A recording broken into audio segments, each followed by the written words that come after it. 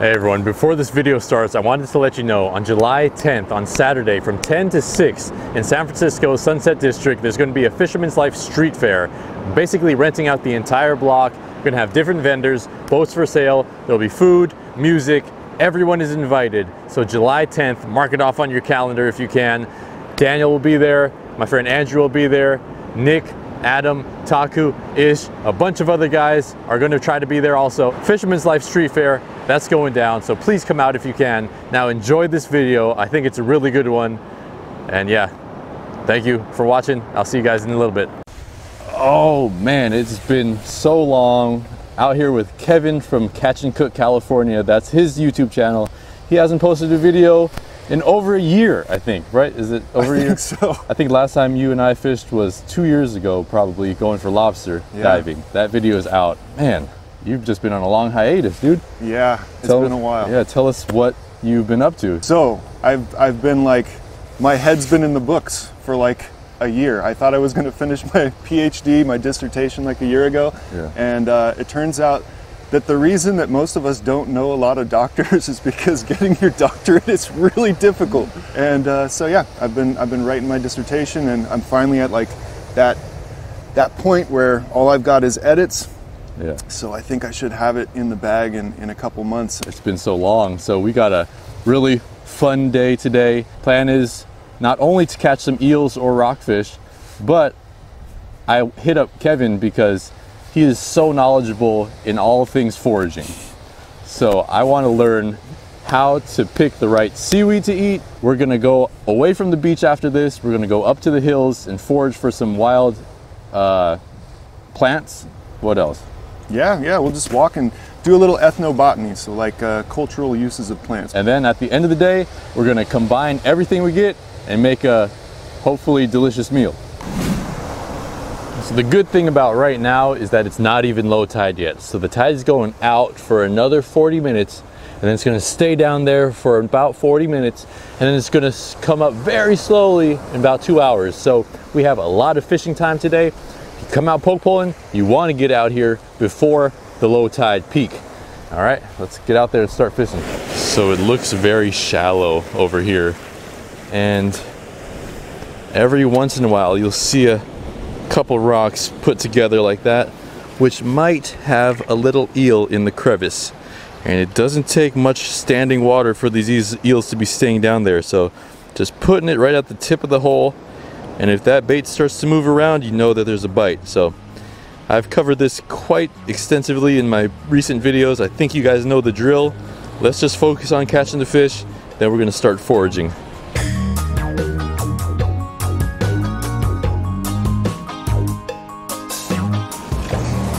Oh! Maybe not a snag. Bro! Oh my quick. Gosh, you knew exactly where to go. That's the benefit of coming out here and knowing the spots. Look at this. Dude, holy cow. That was a snag. I'm like, maybe it's a crab. No, that's not a crab. That's a nice size eel. Okay, make sure he's hooked. I'll go grab that sack first. Yeah, I'm gonna cut his gills. Man, that's so crazy. Just like that, right off the bat, Kevin with a huge eel. Good job, bro. That was about 2 minutes. Yeah, right. So you already know what the plan is for today's video. We're foraging, catching fish, trying to cook up a meal. Part one is basically done. Now I could fish, but you guys seen me catch eels and stuff. We might fish a little bit later, but Kevin just caught this huge eel in about 2 minutes. Monkey face prickleback is not actually an eel, it's a finfish, and through natural selection it's developed eel-like morphology. These things are one of my favorite fish because they're so weird and unique. They're predominantly vegetarian, but Kirk Lombard's got this whole thing about them, like some vegetarians, if you dangle a cheeseburger right in front of their face, they're going to take a bite. And in this case, cheeseburgers are squid, which is our preferred bait. The other thing is the poke pole. So I'm an archaeologist, and I have an emphasis in traditional technologies, what some people refer to as primitive technologies. And you know, one day I was looking through some old ethnographic accounts, and I found one from Southern California among some Chumash folks that talked about a woman in Gaviota area who used to go down and fish with a shellfish hook. So the fish hook's back back then, right before European contact to right after European contact, were carved out of shell, out of mussel shell and abalone shell. And she used to go down there with a shellfish hook, a long pole, and a short line and catch fish. And I was reading this and I'm like, that's a poke pole. So this method that we're using is actually an old Native American fishing technique, which I think is super, super cool, and it works really well. And what I've been saying in my last couple videos is that, wow, look at that thing. Whoa! Be careful of your footing. Look at that eel still moving around. His gills are cut. He's been bonked, and he's still trying to escape. So you always got to keep a stringer or something on him. I mean, look at that. He's dead. I even severed his spine. The fact that he's still moving. It's almost like a snake, you know, like you can cut a snake into small pieces and they'll still move around. Yep. It's just, gills. It's crazy. So I think we're gonna do some foraging now. Yeah, for sure. Oh yeah, you asked about what I was doing to catch this thing. We've got an undercut here. You can see you actually don't want to put your bait right on the edge. You want to get way down underneath there because that's where the eel's hanging out. Now this particular hole, I don't really like it because there's a lot of water flowing back and forth under there. To me, that means that an eel that would be in there would be having to work a lot to stay in that spot, so it's not going to be there. So I tried it anyway, just in case, didn't catch anything, and then I found a hole right over here where the water's not flowing, but it's real deep under that rock, and bam, I thought I got snagged. Yeah, so man, a couple times I'm walking on the jetty and I've come across people and it's been slippery out there and their knees are all scraped up and they've fallen like 3 or 4 times, bloodied and bruised. I've been teaching some people, like kind of getting new folks into it, because I feel like poke pulling is like really an approachable way for people to learn how to fish. Yeah. But that's one of those things I'm always emphasizing is, like, you know, people, we're all used to walking around on 2 legs. We're bipedal, that's what we do. Yeah. And yet you come to the intertidal, I'll always warn people, like, try to use 3 points of contact, you know? Yeah, yeah. And I think a lot of people ignore that and then they slip and fall and they realize, like, why? You know, I'm doing this all the time. Yeah. But if you look at this seaweed right here, tons of traction. I could step on this all day and I could walk around on this all day and I'm completely comfortable because I know what seaweeds are super slippery. But if you were to come across these shiny ones, you know, or these shiny ones, those you'll just slip and fall and you'll bust a knee. Yep. Yeah. Oh, that's cool. Little abalone shell. Yep. Some other things you could find out here. Little abalone shell. It's a nice one. So I wrote my master's thesis on those abalone shell fish hooks I was talking about. I'm gonna make us 2 of these, 2 fish hooks out of this with all stone tools. We'll do it, we'll film it. And then we go stone tools poke pulling. Yeah. Okay. Yeah. Okay. How do we get the line? Are we gonna use mono? Nah. We'll use some plant fibers or something like that. Sweet. We're gonna do it all old school. All natural. Yeah, it'll be fun. So we're walking to find some seaweed and stuff, but there's just so many potential spots here. Gotta stop and give it a try. I mean, especially when it's a deep hole like this that goes under for a foot. And like Kevin was saying, it's calm water that's pretty stagnant. Chances are there could be an eel in here, and we might as well. I mean, we're out here anyway. Look at how he's moving too. So stealthy for the eels. And he got a rockfish right on cue. A little grassy. Very common out here.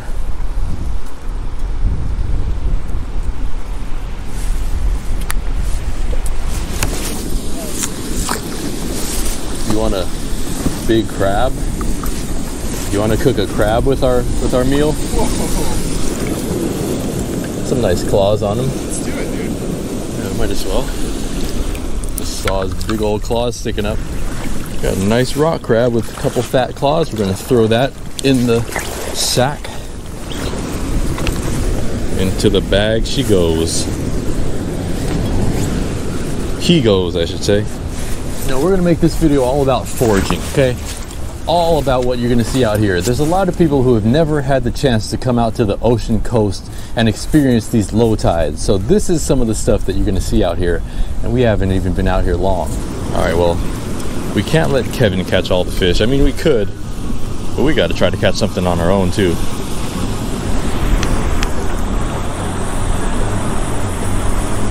Besides a crab.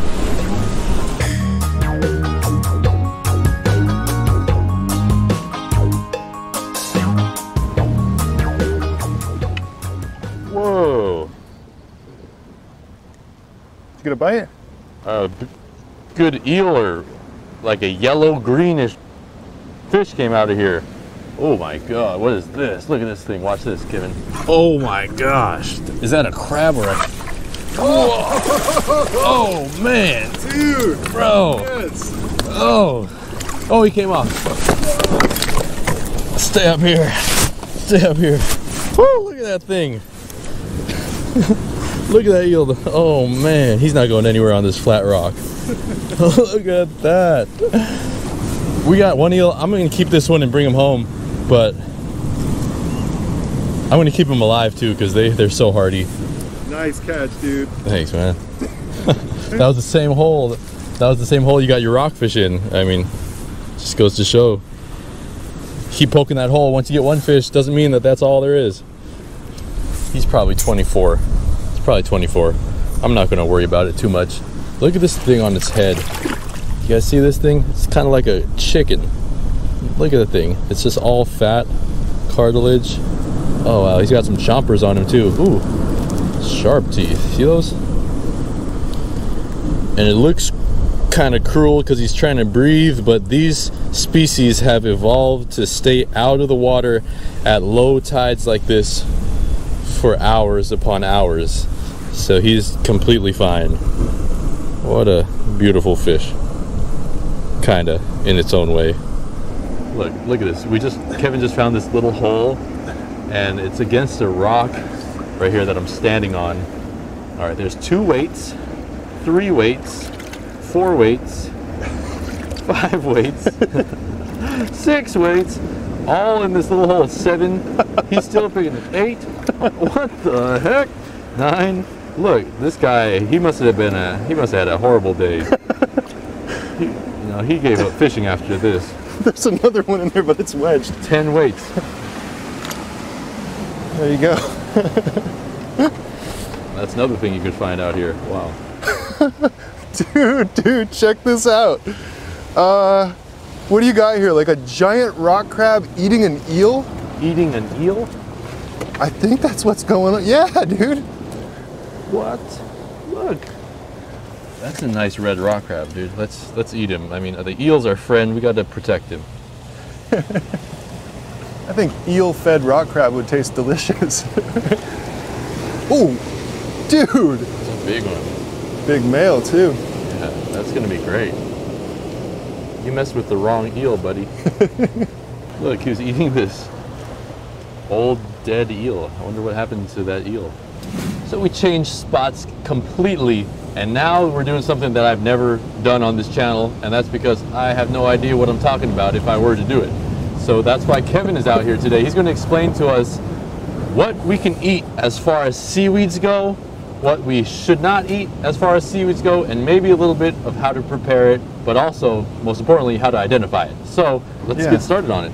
This is one of the first ones that we see out here, and what is this one, Kevin? This is a feather boa kelp, because it looks like a feather boa. It's got these cool little air bladders on it. Taku said that he dried some, Outdoor Chef Life, he dried some and he said the flavor was really good and that he thought it would make a really nice stock. So technically I think it is edible, so I guess it might be worth trying to make a stock out of. Shout out to Outdoor Chef Life. What's it called again? This is feather boa kelp. So that's the first one you might not want to keep. Now let's go to something that is amazing. Yes. This one here, this is wakame. Wakame is my all-time favorite. It's a really delicious seaweed. If you harvest it, I usually harvest and then dry my seaweed and then I'll rehydrate it to use it for a number of dishes. Like today we're going to use this to make a seaweed salad. But what's interesting is when you dry it and rehydrate it, it turns green, like a beautiful green color. Keep in mind whenever you're harvesting any species of seaweed or kelps, marine macroalgae as they are, is you want to cut them above their reproductive organs or the hold fasts, these points here that anchor to the rocks. If you would cut them up here, then they can reproduce. If you just pull them, then that's it, they're done. And that's a totally unsustainable way to harvest. We want to be able to do this for generations, just like it's been done for generations, and so we want to do this intelligently. So there you go. So it's called wakame, and your preferred method is to dry it and then rehydrate it and then put it in the stock, or what would you do with it? This one's good for seaweed salad. Seaweed salad, okay. Yeah. Can you eat it raw? Totally. So I could try a piece. Go for it. It doesn't. What's the best part? Middle, the end? I mean, the piece with the bigger leaf? Yeah, I would take a piece out of here, but keep in mind you're going to want to rinse it in one of these tide pools too, because all this stuff's been laying on the ground, and so you'll get sand and stuff in there. You don't want to like, here, let's just cut it. Yeah, that's pretty. I got a little piece. I just want a little piece. Okay. So you think rinse it in the salt water? That way it tastes nice like tide pool. And it changes the texture after you dehydrate it and rehydrate it? Yeah, I think so. You'd put it in a salad, rehydrated, kind of just wet? Yeah. And does it change the flavor too? I don't know. That's a good question. Like the texture of it when I hold it is like rubber. Yeah. When I chew it, it's like rubber. Yeah. One of these smaller ones will be a little bit more. But it has a nice flavor. Tender. Yeah, totally. Yeah. And it's jam-packed full of nutrients. Ooh. They're full of like vitamins, they're full of minerals. It's good stuff, man. Just one bite and I feel the nutrients spreading through my body. Yes! I have become the seaweed. So Kevin has already harvested some of this wakame the other day, but personally I'm going to cut some, take some home and try a few things with it. Get it ready for the next video. So I'm just going to cut it right above that reproductive organ. All right, so now this is the kombu, right? Yep. This guy right here. See how it's got the branches? Yeah. That's a very identifiable feature of kombu. Okay. And when you harvest it, this species you want to cut above where it forks. So again, any of these where you're pulling the actual stipe, you're destroying that piece's ability to rejuvenate. I can't help but think that the reason this particular area has so much abundance in seaweed, it's not the case in all of the coves, up and down the coast, is because of the presence of these sea stars. So, if you're not familiar with what's going on here in California and really up the coast, even further north in Oregon, and I think Washington and Alaska are also experiencing it, there's a die-off of sea stars from a disease called sea star withering syndrome. And essentially what's happening is these sea stars get infected by this disease, they die, and while that might not seem like it would make a big impact to the environment, sea stars, especially certain species like the large sun stars, are the main predator of purple sea urchin. And I know a lot of you have probably heard about this, but for those who haven't, purple sea urchin, they breed like crazy, and they can actually reproduce under starvation conditions. And purple sea urchin eat seaweed. Now, why is that a big deal? If you have no sea stars to control the purple sea urchin population, the sea urchin population explodes, they eat all the seaweed, and that then starves out the abalone. And so I grew up abalone diving. I've been diving for abalone since I was like 11 years old, so I don't know, it's over 26 years. And now we can't go for abalone. It's not from over harvest or anything like that. It's because of this crazy situation with the sea star die-off. So hopefully that'll change soon, but I had to talk about it because there's a tremendous amount of sea stars here and there's a tremendous amount of seaweed, and I can't help but think there's a correlation there. But it looks promising because when I walk around, it's not only the big ones, there's tons of small ones too. So these are the babies. Could be. And they're growing up. Could be. We'll see. I hope you guys are enjoying this video so far. I hope it's not too much like going to school. I know there's a lot of information in it, but right now we're just picking some mussels, and there's a lot of new people who watch the videos. So right now I'm getting the smaller size ones, and today is the last day where you can get these before they go into quarantine. And if you eat them when they are in quarantine, you have a risk of dying. Kevin was telling me about a story of some people on a cruise ship who went to Alaska, and they got off at some island or something, and they picked a bunch of mussels, and then what happened to them?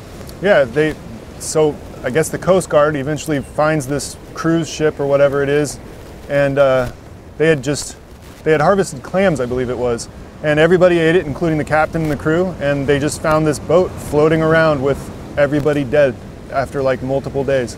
So I mean, the worst case scenario is you die. That's a pretty bad scenario. And then an intermediate scenario is you get amnesia and you completely lose your memory. Another intermediate scenario is you get paralysis and you can no longer move. And the best case scenario if you get poisoned is you just poop your brains out. And I think if the best case scenario is you're pooping your brains out, it's probably not a good idea. Yeah, and people are out here pretty often checking the levels of these things, so would you say that the quarantine is relatively accurate? I think so. I think, you know, if you ever have questions, just call the Biotoxin Information Hotline. Exactly. It's 800-553-4133. Yes, I do have it in my brain. This is thimbleberry. Thimbleberry. So as we head up to forage these edible plants, Kevin is talking about basically all these plants and what their benefits are and what you should avoid and stuff. We're not going to keep it on this channel. Just going to keep it on his channel. So if you want to check it out and learn more about the plants from Kevin, Catch and Cook California. Otherwise, we're going to get to the plants so we can get to the cooking. Piece of miner's lettuce just so you can see it, and we can eat it just like this. Now we're out here in the wild cabbage patch. There's a really cool little riparian forest right along this little creek. Everything's emerald green and beautiful, and we're gonna grab our last little ingredients. So we got two invasive species here. This one is a nasturtium. It's got an edible leaf and an edible flower. I just picked one of these. You can see that flower is just gorgeous, vibrant orange. And it tastes like a radish. It's super spicy. Yeah. And then this one is the wild three-cornered leek. It is non-native, like I said. The flowering stalk has a triangular cross section, and that's one of the ways to tell it. So three corners, three-cornered leek. It smells very potent, like a onion or garlic, something like that in the alum family. And they're totally delicious. Another distinct feature is they have these green stripes inside each blossom.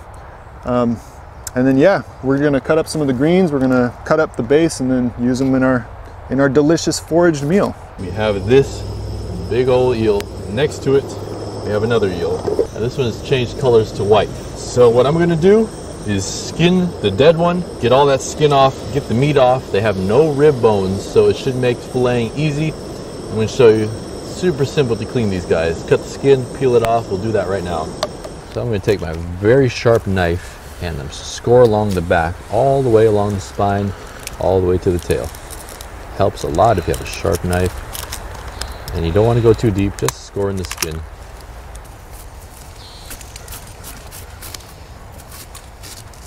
And this is really, really good meat. So we're gonna just fillet this like a normal fish. It does not have any ribs, so gonna stay close to that spine. Get all this meat off, try to waste as little as possible. Right, there's our piece of meat. That's one piece of meat from that monkey face eel. And in all my years, I've actually never seen a parasite in a monkey face eel, so it might be one of the cleaner eating fishes. And its main diet is wakame and that other seaweed. So we're gonna do the same thing here, get the skin off this side, then we're gonna have a lot of meat. I can chunk that up real fast. This is probably one of the most important parts. When you cut this corner off, you wanna get it as close to the skin as possible, because when you start to get the meat, then the meat starts to peel. So get it as close to the skin as possible. Get a good firm grip on your pliers. Hold the head.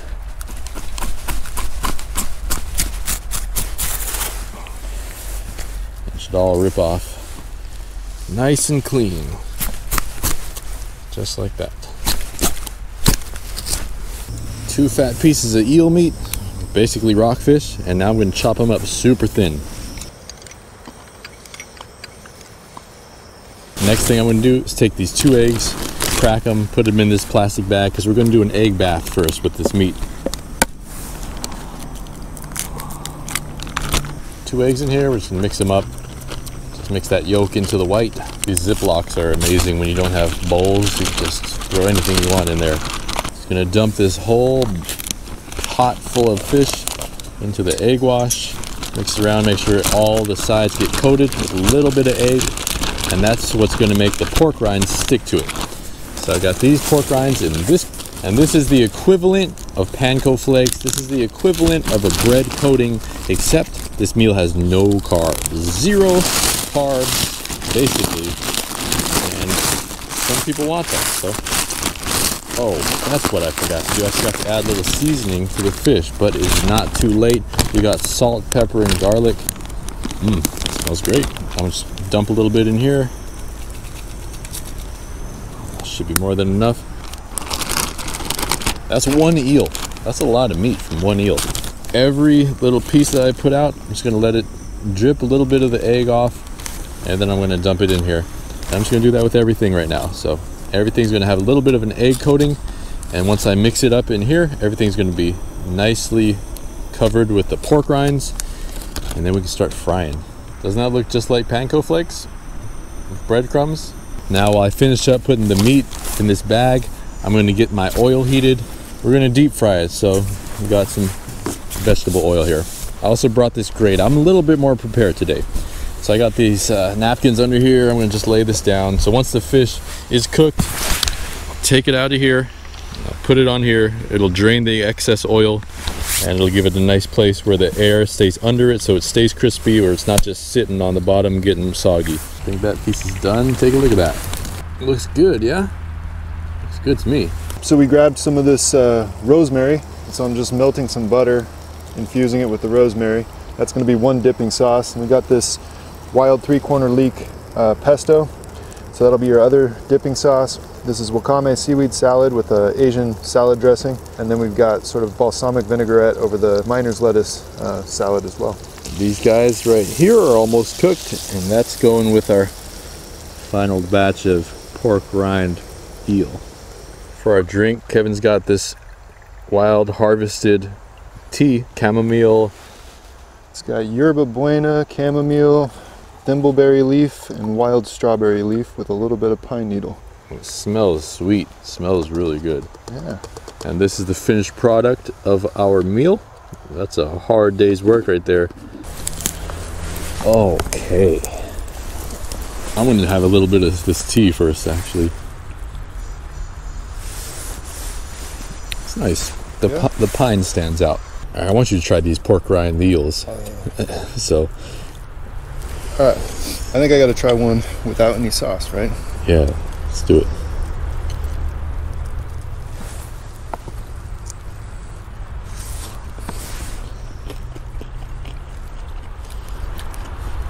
Dude, that's hella good. It's really good, right? That's super good.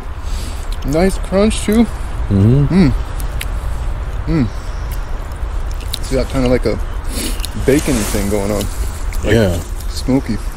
It's got like a fried chicken thing going on too to me. Yeah. Dude, the eel's good too, like the texture and everything. Damn, that's good. Oh, that's perfect. I'm going to drink this afterwards. I didn't even try the salad. The salad is amazing. Oh, really? Yeah. Dude. The salad is amazing. I completely forgot about the salad. The seaweed salad with daikon, carrots. What type of seaweed is this one? That's wakame. Wakame. And you can That's see the thin one, the super thin one. Well, it's the one with the rib down the middle of the blade. Oh, yeah. And the first one. Yeah. My favorite one. Yeah, that's good. We earned it today, man. Yeah, man. We had a long day. This was a great day. Totally. Like, kind of started off with a bang, just like, those eels are huge. And then it's like, well, all right, I guess now we're just going to hang out and have fun and pick some plants and talk about kelp and stuff. Totally. Eat in the woods. Just, what's not to like? Yeah, oh man, I wish you guys seen the behind the scenes. We were all over the place today. It's a lot harder to film one of these videos than you might imagine, but we went to about 6 or 7 different spots to get all the shots, get all the stuff, but it all paid off. You know, Kevin's got his channel, and we were talking about doing that primitive fishing video with the abalone shell. So leave a comment if you want to see that, and you know, check out Kevin's channel. You got anything else to say? Probably. I don't know. I feel like I've talked your audience's ears off already. All right. Well, if you want more Kevin, check out his channel. I'll see you guys soon. Peace.